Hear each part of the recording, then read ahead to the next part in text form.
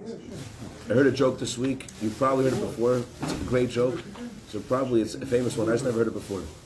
This Jew wants to go and pray, but he can't go to the shul because no shuls. He figures he'll go to the next best thing. He goes to a church. He puts on his towels and his tefillin, and he's shaking over there and davening and he's getting into it. And the priest wants to begin the service, but the Jew is so noisy, so loud. Baruch Shamar v'haya middle of the church. So the priest screams out, finally, he can't take it anymore. He says, please, will all non-Christians leave? The Jew ignores him. The priest is getting annoyed. So the priest says, again, will all non-Christians please leave? So the Jew ignores him again. Finally, the priest can't take it anymore. Shema Yisrael, he can't take it. So he says, will all Jews please leave? The Jew picks up his towels and tefillin, picks up the statue, and as you see, Bubala, they don't want us here. He walks out.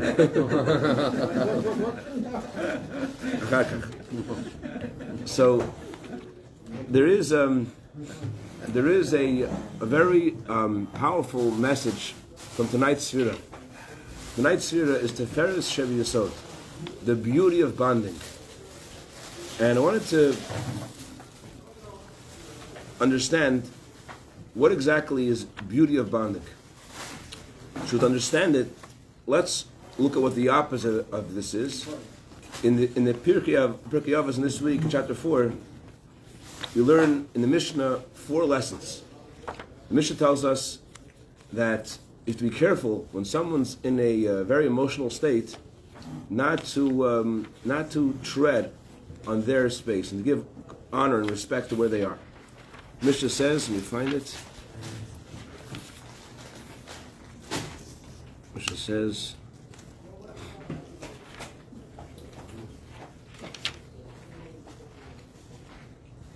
Mishnah says like this. It says, you cannot comfort someone when they are angry. You cannot try to calm them down when they're angry. Why not? The person is angry, and if you try to comfort them when they're angry, they'll feel like you just don't get them. They'll feel like you're insulting them.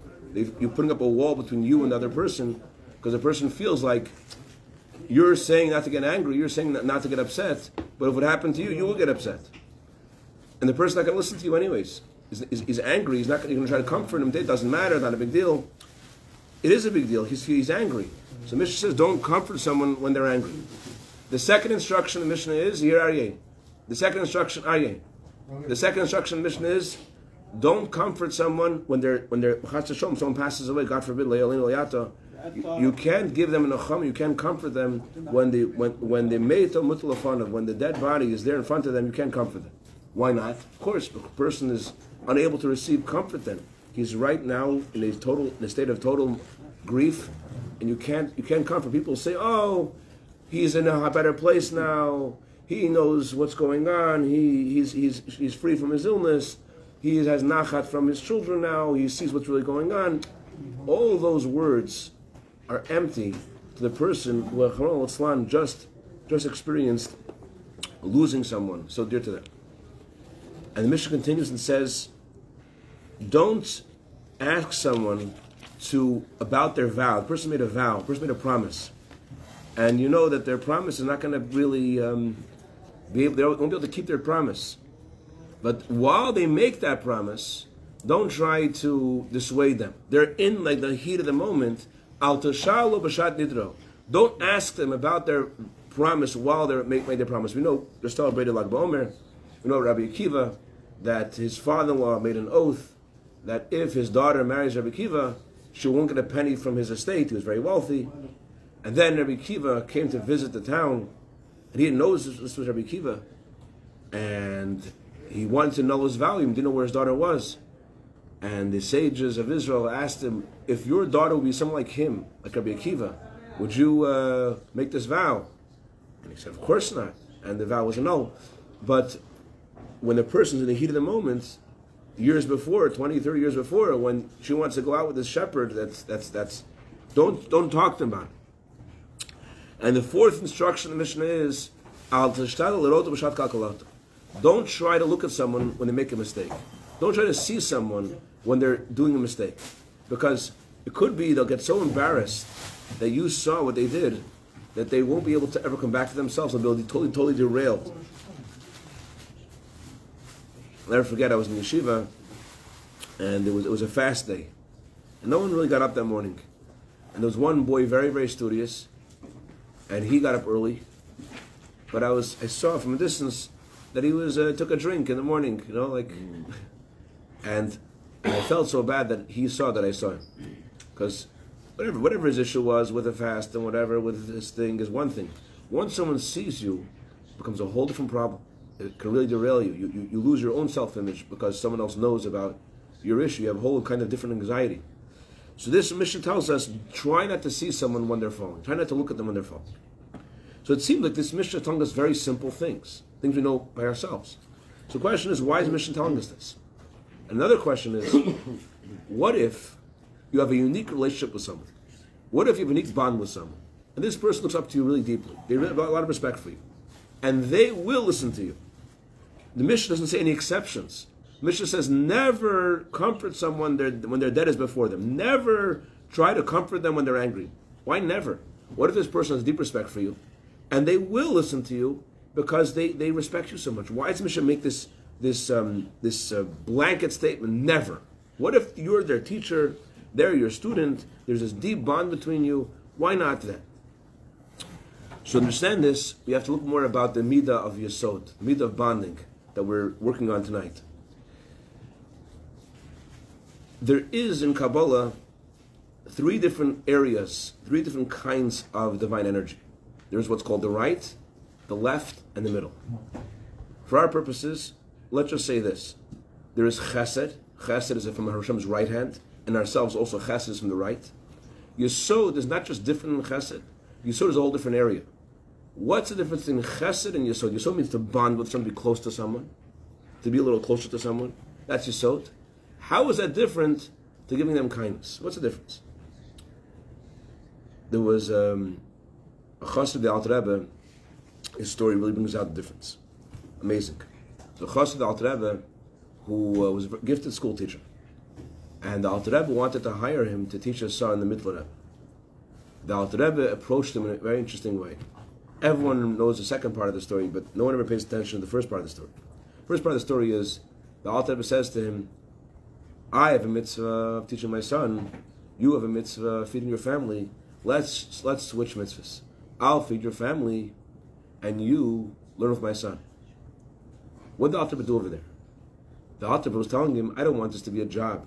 You have a job, you have a paycheck, 9 to 5, whatever the time is, and then you're done. I want this to be your own burden. I want this to be something that you take upon yourself. This is your child. And the Alter Rebbe said also, I'm not just asking you to do that, but I'm going to do the same thing myself. I'm not going to give you a salary. I'm going to do the mitzvah of supporting your family. This is what Pirkei Avot describes as nosei b'olam chaveru, to carry the burden of someone else with them. It's not chesed means that you are you and I am me, and I feel that you're missing something, and I want to give you what you're missing, and I want to move on. That's chesed. Chesed leaves you very lonely. Chesed leaves you become the object of someone's mitzvah. Maybe you appreciate the kindness, maybe there was love in the kindness, but yesod means nosei b'olam chaveru, that the person who's giving you feels you. Not just they're giving you. And they may not give you. They may not give you. They may not be able to give you. But nosei b'olam chaveru means that they took your burden upon them. Could be that this teaching the Alter Rebbe is something that runs in the family. The Alter Rebbe's brothers were all great Torah geniuses, Torah giants. And the story goes, I don't know the source of the story, someone asked the Alter Rebbe's mother, how'd you merit to have such amazing children? So she said the following story. She said that she hired a school teacher, and one day the school teacher has this farchmuret face. Farchmuret, I say farchmuret in Farsi? Charabe. Very charabe face. So she looked, she said, what's wrong? She said, well, your husband, Rabbi Baruch, bought you a new coat and a new dress. And my husband, and my wife is wondering, why can't I get her a new coat and new dress? So she didn't think twice. She right away took the coat and the dress and said, give this to your wife, tell her you got it for her. what she wanted to do wasn't just to like make the teacher feel better or the wife feel better. She was carrying the burden with him. She felt this school teacher is not really present with her child, and she wanted to help him be present. It's so important for those who are teaching our children that they get compliments from us, the parents. Because if they get a compliment from the parent, and you tell your school teacher, my Zalman's repeated something that you said, it makes the school teacher feel like you're with them together, that there's a connection.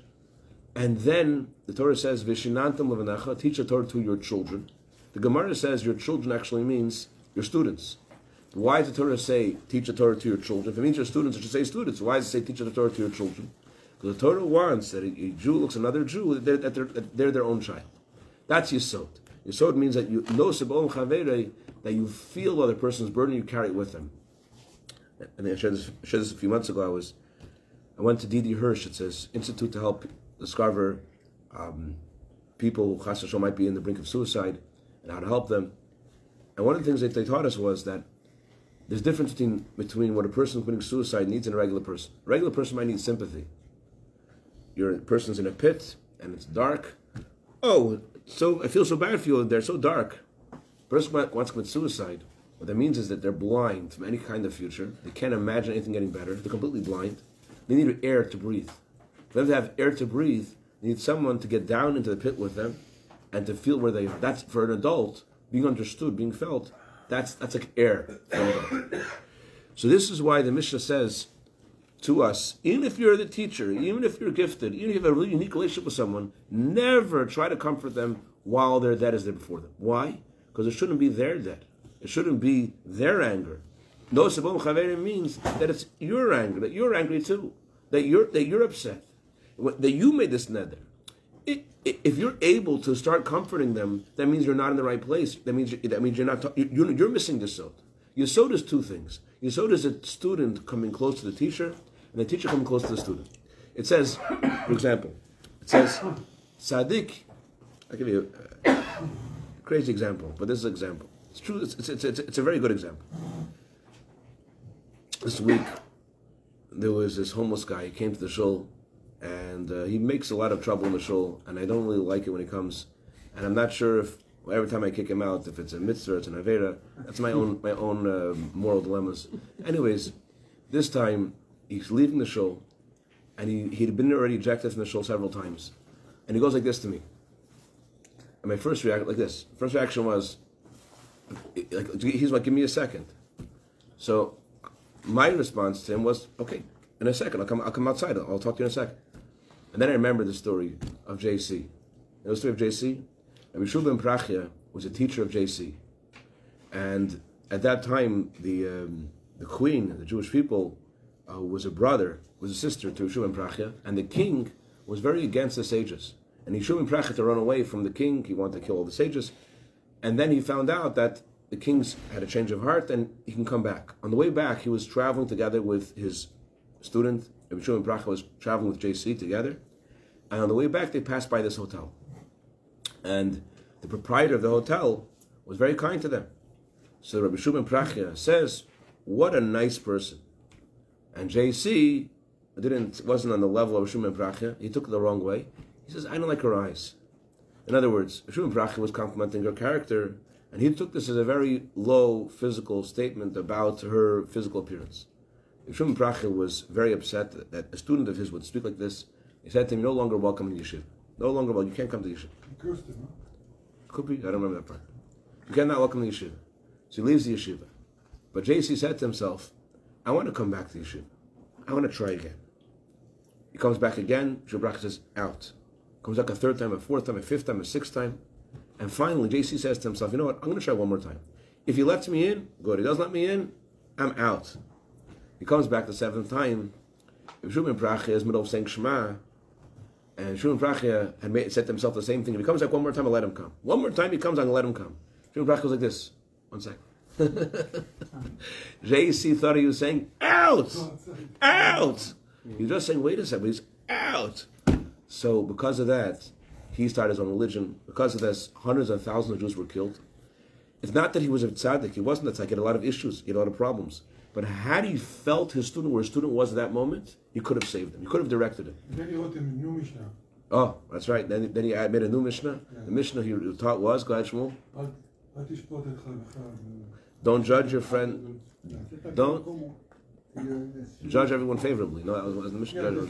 Judge everyone favorably. Anyways, so the point I want to say was this, that this guy, when I went like this, I was thinking like, oh my gosh, the guy came back, I kicked him out, I ran after him, I caught him, and you know what? This guy actually had a really good change in his life. All of a sudden he had a place to stay, and he was normal. He just wanted to share it with me. He didn't want anything from me. He wanted to share with me like he's okay now. And I could have lost that, you know? Could have lost that. That's Yesod. Yesod means to feel what the other person is. And that's the difference between that and Chesed. And we find this over and over again by Moshe Rabbeinu. You know, if Moshe Rabbeinu's story was reported in the news today, it would have said this: Moshe Rabbeinu, the hardline leader of the Israelites, he killed an Egyptian in cold blood because of the unsubstantiated reports that this Jew was being beaten by this Egyptian taskmaster. Moses also brought 10 plagues upon the Egyptians.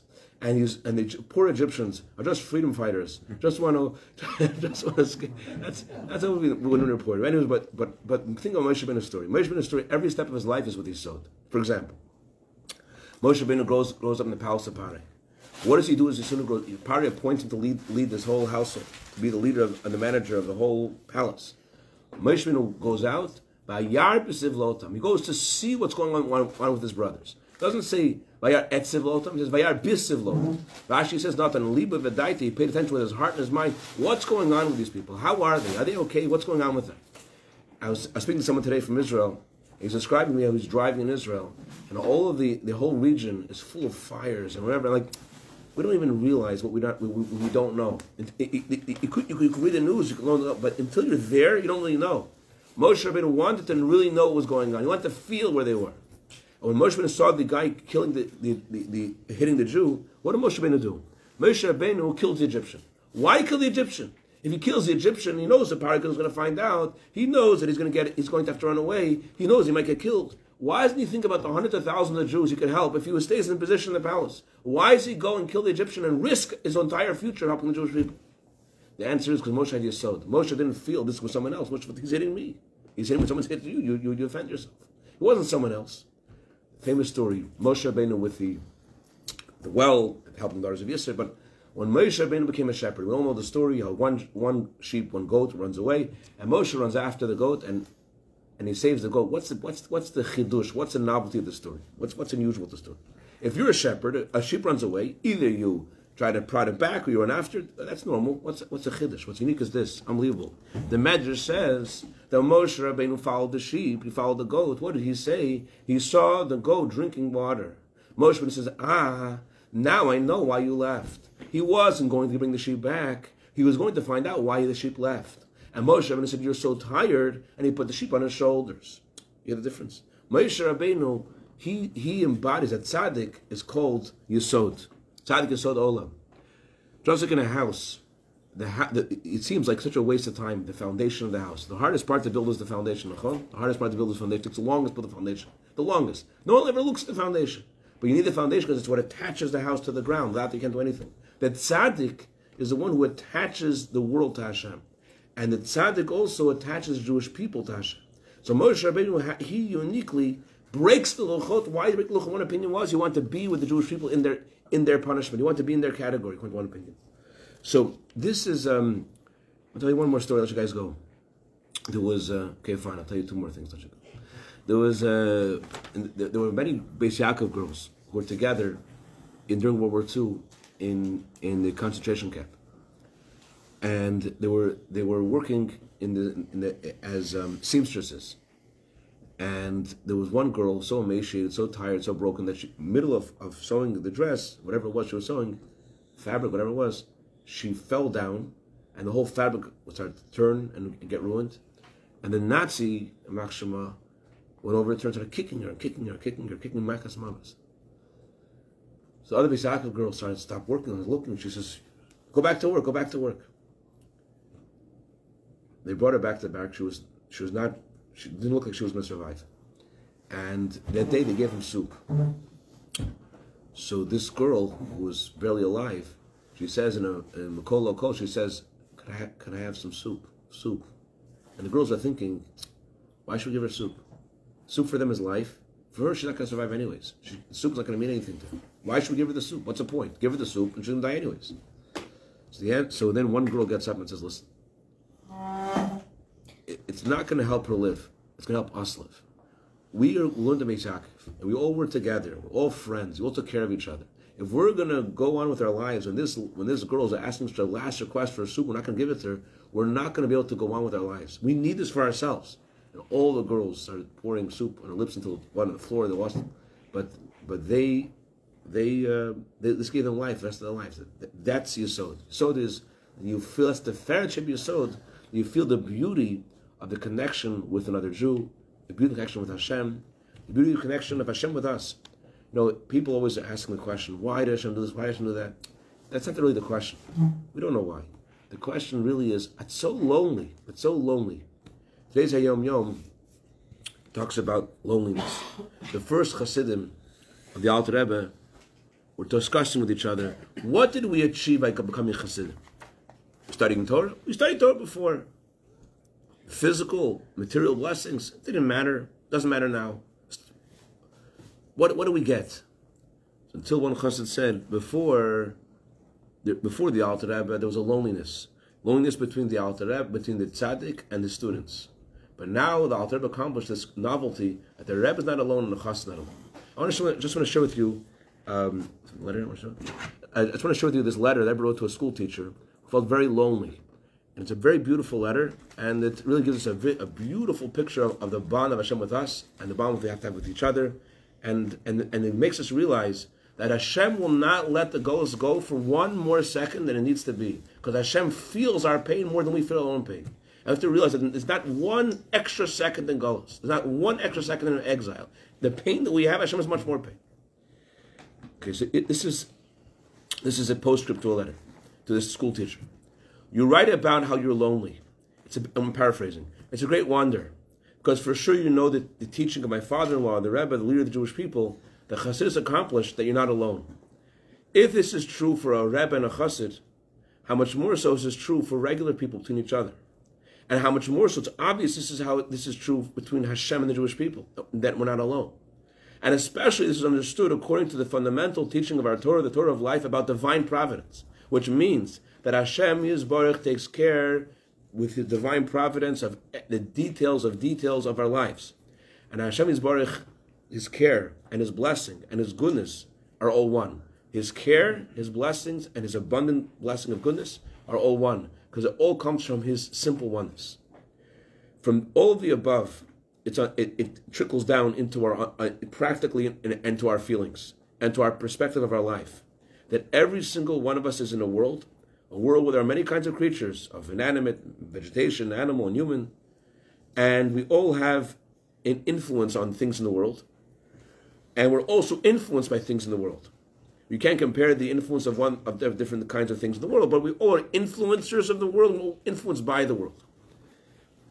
Since this is true, every single person has content, at least potential gift, potential something they have, something special in them. And it depends on them to bring out what's special inside of them to fruition. This is a fundamental truth about every single Jew, that every single Jew is meant to be a partner with Hashem in creation and share what they have. However, in regards to you, the Rebbe says, the wonder is so much greater. You were merited by divine providence to teach Jewish children, the children of Hashem. Every good deed that you influence these children creates a eternal bond between you, a spiritual and holy bond that affects you in this world. And in these kinds of things, space does not interrupt. It's impossible for there to be any separation. It's eternal. In other words, when you're sitting in your room, listen to this, the last words, I'll let you guys go. When you're sitting in your room and you feel lonely, and at that moment you're sitting in your room and you're feeling lonely, one of your students or one of the people you influenced is reviewing the Torah class that they heard from you. Or they're saying a bracha because you taught them to say a bracha. This adds light and life in the bond between you. It's impossible that your neshama doesn't feel an addition, something more, because it's coming from the very core of the neshama. The inside of a person, the main part of a person is their neshama, and the neshama actually gives life to our animal and human self. I know, the Rebbe says, that not everybody feels this, because not something you can see with your eyes, and not something you can touch with your hands. But this doesn't take away the truth. Therefore, if you think about this a little bit, you open up a door from your neshama to your mind until it reaches your animal soul to influence you in this direction. A person changes. There are times we need more inspiration than others. So the best advice Rebbe tells this woman is meet your students, meet those who you inspired, talk to them, and by talking to them, this will allow you to freshen this up. Rebbe said people always respond to this kind of thing that he's saying, that you're changing the subject. But the Rebbe just concludes that the reason for the real reason for your feeling this way is because you haven't gotten engaged, and I want to give you a blessing for this. But the bottom line is, my dear friends, is that a Jew should never feel alone. We should never let other Jews feel alone, and we have to realize that Hashem is with us. May Rabbi said al v'shalom. He told me about this woman who came visit his house. She said, "I'm an atheist. He said, stay in my house for a week." That's all he said. He didn't speak to her one word about God. All of a sudden, she wasn't an atheist. What does an atheist mean? I'm lonely. They took care of her. They stayed at the house. Oh, there's no issue anymore. We have to hold on to each other. That's the fair Shibir said means the beauty of connecting to each other. L'chaim. Should realize how close Hashem is with us. How Hashem doesn't let one extra second of galus, and we should see the immediate gula of Mashiach Tzedekenu. L'chaim v'bracha.